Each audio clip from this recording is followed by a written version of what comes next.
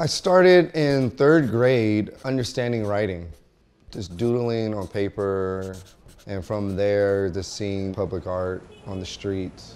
It was the first thing that I saw, so it really captured me.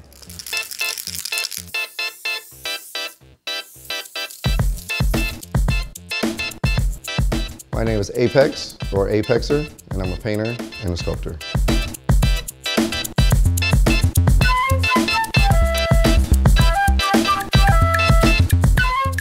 I recently painted this mural a couple months ago, and this is a location that I've been painting for a long time in San Francisco in the Soma.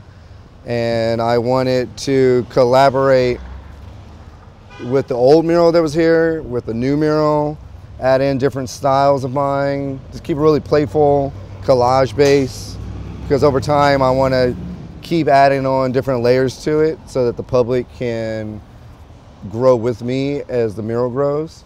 And the reason why I like to use these different colors in these different sections, because it gives more options to play with and to play off of when I add new pieces onto it.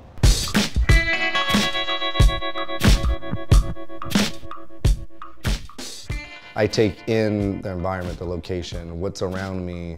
Through our work, we get to experience a particular neighborhood, a particular city. One particular mural that is really community-based would be on Turk and Mason here in San Francisco. There's 3 different artists, me, Neon, and Ches, who painted very large street-based pieces. Behind it, there's a repeated pattern, matte black, gloss black.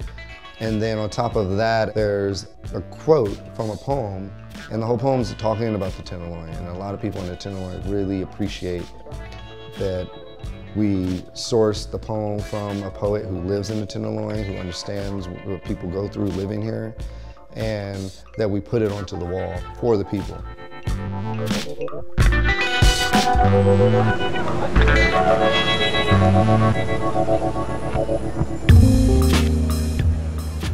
I like to create a lot of public art on the streets in hopes that there's some other little kid in 3rd grade that's looking at my murals, and maybe they'll further the art form to the next generation.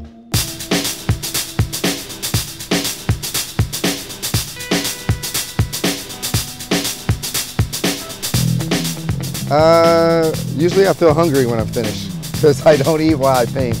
Just so I can just keep working and I get into the artwork, into the action of doing it.